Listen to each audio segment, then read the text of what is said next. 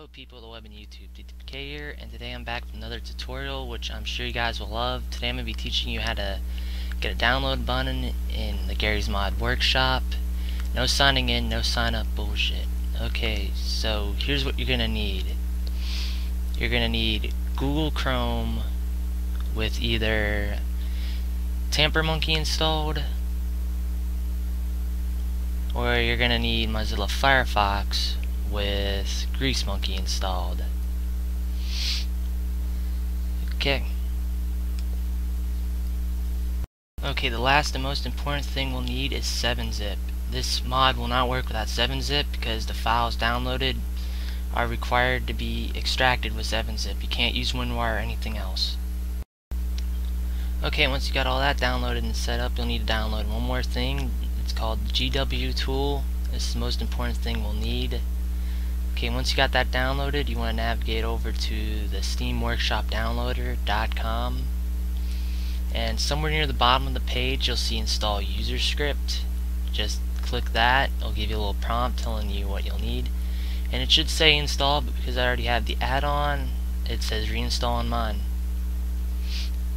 Okay, now you can go to any kind of Steam Workshop add-on. You'll now see a download button at the bottom of the page. What you do is you'll click that and you'll get redirected to the Steam Workshop downloader with the link to your file.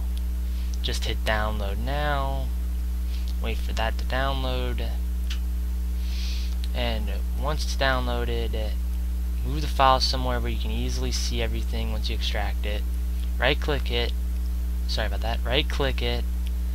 and hit right-click it and hit 7-zip, extract here. Once that's extracted, you'll want to open up the GW tool, and you'll want to just drag and drop the file in there.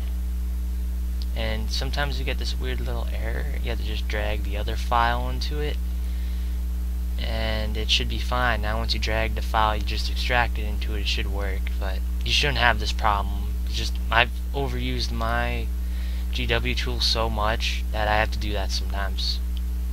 Okay, as you can tell, the file has been successfully extracted, and what you do from there is you cut the file, go to your root directory of Garry's Mod, and you drop it in the Garry's Mod folder, add-ons folder, and hit continue. Now once that's done, next time you open up Garry's Mod, you'll see your add-ons were successfully installed.